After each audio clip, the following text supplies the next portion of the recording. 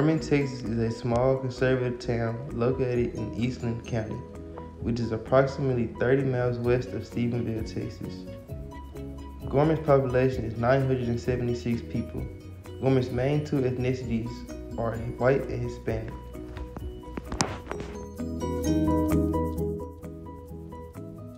Homes in Gorman are averaged at $120,000. That is less than half of the average price of homes in Texas.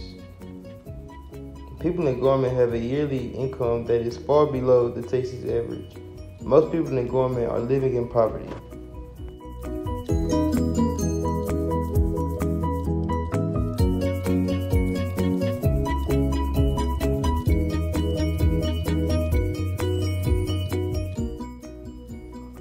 Gorman Middle School is a small school located right across the street from their high school and right next door to the elementary. Gorman has one floor and two short hallways.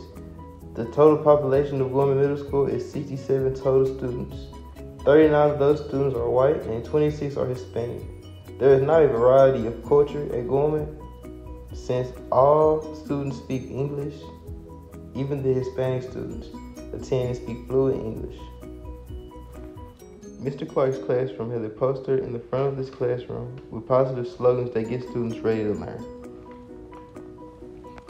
Class is only 50 minutes long, so there is little time that can be taken away from instructional learning. Students are to come in, grab all necessary utensils, and wait quietly for instruction. My teacher, Mr. Clark, makes sure all of his students are learning. Students use whiteboards to follow along with the worksheet that the teacher projects onto the screen. This way of teaching benefits auditory learners, kinesthetic, and visual learners. Students practice and use prior learning through review sheets, IXL learning websites, and posters with formulas and rules needed for the math they are learning now.